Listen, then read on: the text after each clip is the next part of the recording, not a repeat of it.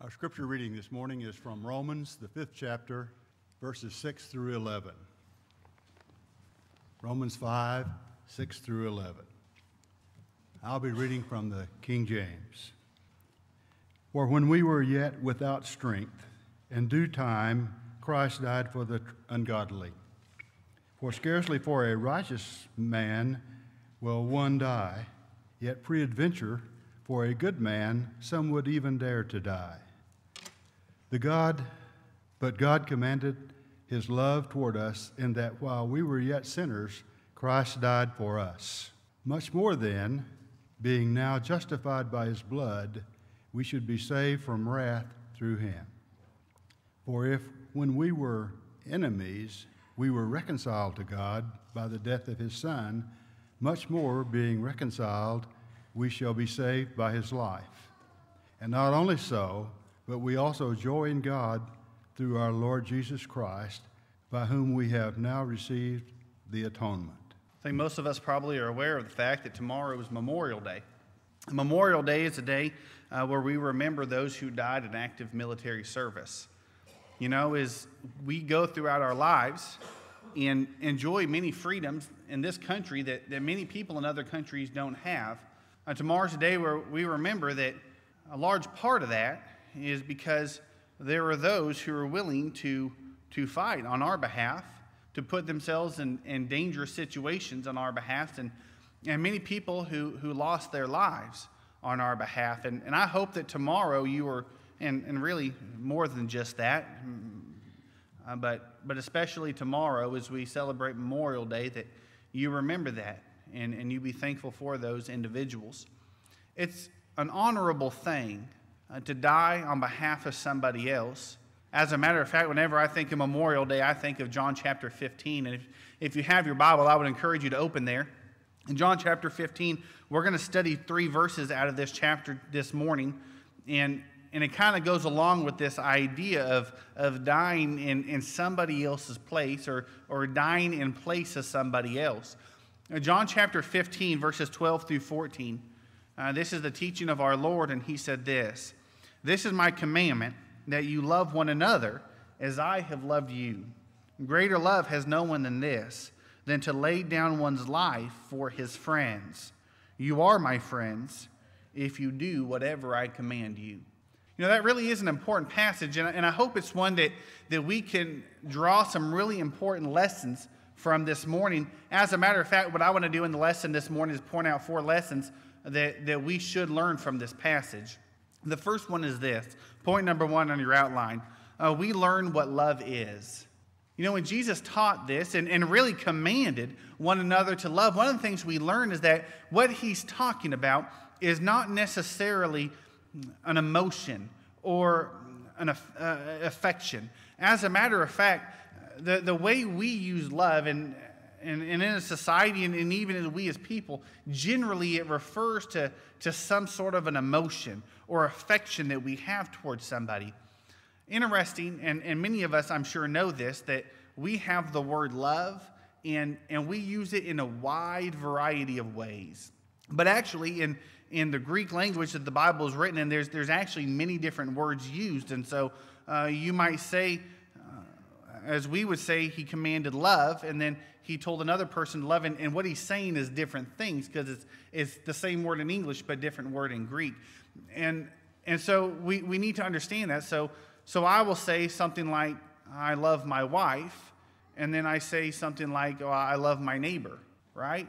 Hopefully both are true, but I don't mean the same thing, right? I mean, I say I love my kids, and I love my friends.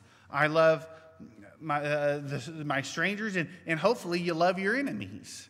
But it doesn't always mean the same thing. Sometimes the love we talk about is more of an affection. It's more of an emotional bond that we might have with somebody. I'm very affectionate. I have great emotion towards my children, towards my wife, towards my friends, but I love my enemies, and that doesn't necessarily mean that they're people I want to hang around all the time, right? I mean, it doesn't necessarily mean that it's somebody that, well, I have a great emotional bond with. It really is more of a dedication that I have that Christ is commanding here. The word he uses here is the most general word for love. It encompasses everybody. The love that he talks about here is the love that you should have for your wife. It's also a love that you should have for your kids. It's also a love that you should have for your parents and your siblings and for your brothers and sisters in Christ and for strangers and for enemies. It's a love that has to do with everything, everybody. It doesn't mean anything about emotion. It's talking about dedication here is what Jesus is talking about. And I think we understand that from what he's saying. I command you to do this. It's really hard to command emotion. Right? I mean, how can I just decide to be emotional towards somebody or affectionate towards somebody? That's not a choice that we necessarily can just switch on and off. But to treat people in a way that God wants you to treat people, that is a choice you have. You can be dedicated in doing that. The greatest passage, I believe, in the New Testament that describes this love also comes from John, but it's from 1 John. 1 John chapter 3, verses 16 and 18. It says, "By this we know love, because he laid down his life for us. And we also ought to lay down our lives for the brethren. But whoever has this world's goods and sees his brother in need and shuts up his heart from him, how does the love of God abide in him? My little children, let us not love in word or in tongue, but in deed and in truth." See, what John says is this love is something we can know, and we know it because we saw the greatest example of it. All right, you don't need Webster's dictionary to describe this for you. What you need to know in order to know this love is to know what Jesus did. What Jesus did describes it for us. And this is love. This is what love is all about. He laid down his life for us. That's what love is. I mean, if you want the definition of love, there it is. Jesus did something not for his own good, but for your good and for my good, for the good of all the people in the world. That's what love is about. It's about acting in a way that's not selfish. It's about acting in a way that's not self-centered and not focused only on me, but it's about acting in a way that looks at other people and says, I want good for them. And if that means that I have to sacrifice in order for the good of others, then I'm willing to do that. As a matter of fact, he would go on in that passage we just read to say, but whoever has this world's goods and sees his brother in need and shuts up his heart from him, how does the love of God abide in him? See, it's not even necessarily just about laying down your life. It's about other things as well. It's about seeing somebody, and particularly he's talking about a brother or sister in Christ in this passage, and seeing somebody who's in need, right? Somebody who doesn't have food on their table. Somebody who's freezing and they don't have a jacket. And you have the ability to help them. You have this world's goods. You have what you need and plus some. And you see that person who is in dire and desperate need. And you shut up your heart from them. You just don't help at all. And John asks, how does the love of God abide in that person? The answer is obvious. It doesn't. It doesn't abide in that person. If you see somebody who is in desperate need and you have everything you need plus some, and you're not willing to help somebody who's in need, not necessarily somebody who just wants something, somebody who's in need, and you don't help, then you don't have the love of God. That's not what the love of God is, because the love of God is this. He saw you in need, in dire need. You could not be saved from your sins. You had no hope. You were lost in this world, and there wasn't a thing you could do about it. But Christ could. He had what you needed, and so he gave it. That's what love is all about. And as we talk about our passage from John 15, the idea that he's talking about is putting your life, all right, dying in somebody else's place. That's the greatest love that there is. When you talk about doing good for something, there's no greater love than that, than to lay down your life for a friend. That's the greatest love that there is. And so we talk about Memorial Day. We see love in somebody putting themselves in harm's way for your good. That's love. Maybe you think about, as a father, I think that It's never happened to me, and Lord willing, it never will. But I tell you this, if some night my family's all in bed and we're sleeping, and somebody breaks into my house, I'm not going to say to my wife, hey, get up and go check. All right? I'm not going to do that. I'm not going to tell my little kids, hey, go, because I know it'll be putting them in danger, right? And I love them, and so I'll say, I'll go. I'm going to go put myself in danger because I want them more than me to be safe. That's the idea that, and I think I'm not the only one here, that's what love is. All right, there's no doubt in my mind that most mothers in here would jump in front of a speeding car to push their kids out of the way to save their kids, right? And fathers would do this. That's what love is all about. And so understanding that, we launch into our next 3 lessons. The next one is this, point number 2, that we must love one another. Right? It does us no good to know the definition of love, to know what Jesus is talking about, if I'm not going to then act on it. Right? I have to love one another. And notice that it's not a suggestion, it's a command. Jesus commands you to love people as I have loved you. It is what he says. He says, this is my commandment, that you love one another as I have loved you. How has Jesus loved us? He laid down his life for us. I mean, he sacrificed for our good. Jesus says, that's what you need to do. That's what I'm now commanding you. Don't be about self. Don't be about what's good for me. Think about others. Think about what's good for others. When you act, when you practice the things you practice, when you do the things you do, let this be in your mind. What's good for others? What's good for my brothers and sisters in Christ? Think about that. Think about it before you speak, before you act, before you do something, before you don't do things. Think about, how is this affecting other people? If I'm so caught up in, how does this always affect me, then I'm missing the point that Jesus is saying. I'm not being the person that Jesus wants me to be. It's hard.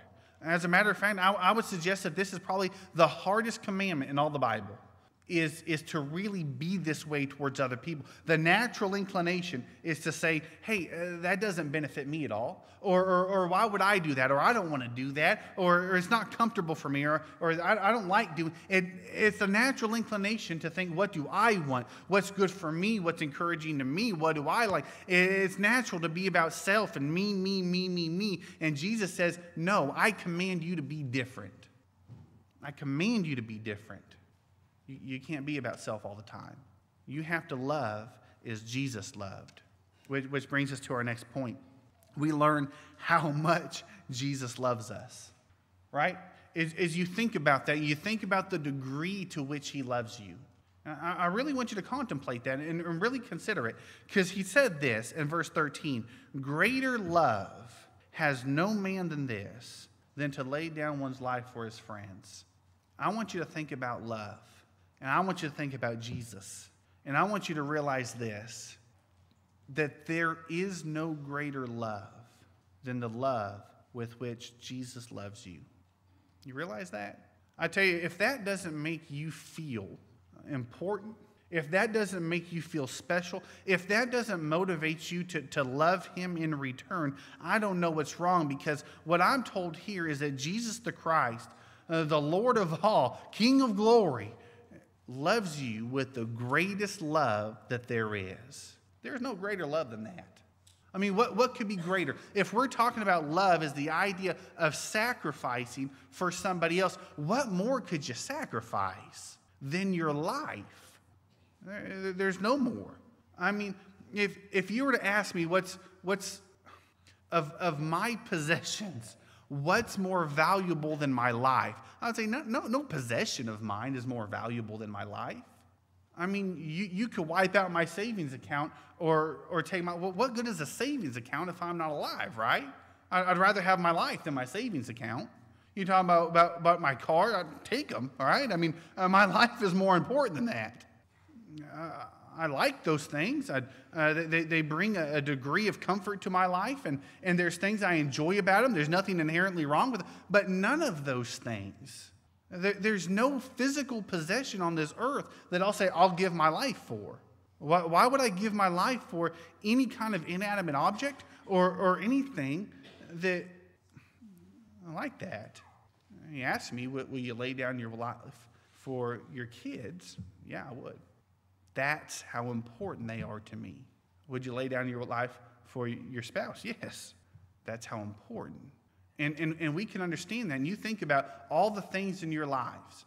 And there's people in here with varying degrees of things and possessions that they own. But what possession is more valuable than your life? None. And so if you're willing to give your life for it, you have to really, really love it. It has to really be important to you. That's the love that Jesus has for you. He laid down his life. He didn't just give some money. And he didn't just offer something. He gave himself. Now that's love. And that's the love that Jesus had. Now, this next point is very important for us to understand. How can we be the friends of Jesus? You know, it's important that we understand this. It's an interesting passage and it's an important passage because it teaches us that Jesus' death does not profit everybody. You know, there's a very real sense in which Jesus died for even his enemies, right? Even those who would pin themselves against him, even those who would hang him to the cross, even those who today are careless and don't care about the fact that he died.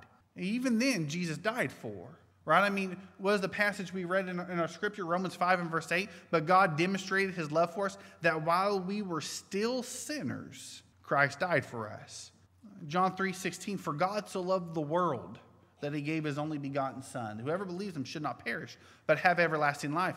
The world there is described as the people of the world. Every individual of the world, Jesus the Christ died for. So there's a real sense in which Jesus died for everybody. But there's another sense in which he really died for his friends. You know, Jesus died so that even his enemies could come to him. But if a person remains an enemy of Jesus and opposed to Jesus and never becomes the friend of Jesus, then Jesus' death does not profit them. Jesus says, greater love has no one than this, than to lay down one's life for his friends. Jesus said that because he just commanded that type of love from one another as he had. Jesus, in a sense, died for his friends. But then he said this, you are my friends if you do whatsoever I command you. See, Jesus died for the whole world in one sense, but in another sense, he died for his friends. Only his friends will benefit from it. Anybody could be the friend of Jesus, but only the friends will benefit from it. Only his friends will have their sins washed away. Only his friends will be saved from their sins. Now, if you're not a friend of Jesus, you can become one because he died for everybody. But if you don't become one, then you're not a friend of Jesus. And if you're not a friend of Jesus, you can't have your sins washed away. Jesus' death is for those who would become his friends. And you can become his friend like this. He says, and you are my friends if you do whatever I command you. So if I reject Jesus my whole life, and Jesus has commanded me certain things and told me to live in a certain way and told me to treat people a certain way and commanded me to love one another and commanded all kinds of things from me, and I say, no, I'm not going to do it. No, I'm not interested. No, I'm living my life. No, I'm not interested in following him. I'm not interested in believing that he's my Lord or that he's my master, that he's my Messiah. I'm not interested in following him or hearing him or believing in him or because he told me to live a certain way to necessarily live that way. I'm not interested in telling others about him. I'm not interested in it. Then I'm not the friend of Jesus. I can't be his friend in that because only his friends obey his commands, and his friends do obey his commands. I want to leave you with one more passage this morning, and it's important for us to remember. Jesus, after he walked this earth and he taught all the things that he taught, and after men with lawless hands captured him and crucified him and hung him on a cross. Jesus was buried for 3 days and for 3 nights, and he rose again. And he rose again, and after he rose again, he was seen by many people, right? I mean, in 1 Corinthians, we're told that he was seen by Cephas, and then by the 12, and then by over 500 brethren at once. And so he was seen on and off at various different situations for a while. But then he ascended up to the Father. Okay, and we read about that in Acts chapter 1, that he ascended to the Father, and the angel saw these men gazing up into the heavens. They said, "Why are you gazing up into the heavens? Don't you know that he'll so come in like manner as you saw him go up?" So Jesus is coming again. But before Jesus left, before he ascended to the Father, after he had died, after he'd been buried, after he'd been resurrected, after he appeared, he still taught his apostles some very important things. One of the things he taught, we often call the Great Commission. In Matthew chapter 28, verses 19 and 20, before Jesus ascended up to the Father, Jesus taught his apostles this. He said, "Go, make disciples of all nations, baptizing them in the name of the Father, the Son, and the Holy Spirit, teaching them to observe all things that I have commanded. And lo, I'm with you always, even till the end of the age." See, what Jesus taught is that his apostles or his disciples needed to go make disciples, right? And he taught how to do that. He said, you make a disciple, first of all, by baptizing them in the name of the Father, the Son, and the Holy Spirit. That was the command of Jesus. That by the authority of God the Father, God the Son, and God the Holy Spirit, you baptize people, and the purpose of that is for the remission of sins. That's what Peter reiterated in Acts 2 and verse 38. He said, "Repent. Let every one of you be baptized in the name of Jesus Christ for the remission of sins, and you shall receive the gift of the Holy Spirit." See, that's what the purpose of baptism is to take away the sins of man. So you could be a friend of Jesus. You can't be his friend if you're covered in sin and living in sin. You have to have that sin washed away from you. And you have to obey his command to be baptized. And then you could be his disciple. And then you could be his friend. But also Jesus said this. Not only do you baptize them, but you teach them to observe all that I have commanded. Baptism is part of the equation. Baptism is the point in which you wash off that old man of sin, as Romans chapter 6 describes. Baptism is the point in which my sins are washed away from me. They're remitted. They're taken away from me. That's what baptism is. But that doesn't mean that my service to God is over at that point. I need to continue throughout my life to observe all that he has commanded. Right? That's who the friends of Jesus are. You are my friends if you do whatsoever I command you. That's who the disciples are. They're people who have been baptized and they obey the commands of Jesus. A disciple of Jesus and a friend of Jesus, they're one and the same. They're the people who get to have their sins washed away. They're the people who get to go to heaven and live with God forever. That's a friend of Jesus. That's a disciple of Jesus. And that's what Jesus wants you to be. You know, as we remember Memorial Day, very honorable thing to die in someone's stead, to die on behalf of somebody else. I hope you remember that tomorrow. I hope you're thankful for that. I hope as we all enjoy the freedoms of this life, we're thankful for people who have done that so that my earthly life can be much more enjoyable and much better. But I never, ever, ever want you to forget the one who loved you so much that he died on your behalf, not just so your earthly life could be better, but so that your eternity can be better, so you can be with God forever, so you can enjoy the presence of God, the presence of the saints, so that you could live forever with God in heaven. If we could help you become a friend of Jesus this morning so you could have that, that's what we want to help you do. If we could baptize you so that your sins will be forgiven, if we could, if you need to confess sin, we would love to pray for you, to help you get through the struggles in your life. If we can help you in any way become a friend of Jesus this morning, that's what we want to help you do. If we can, won't you sit on one of the front rows while we stand and sing the invitation song?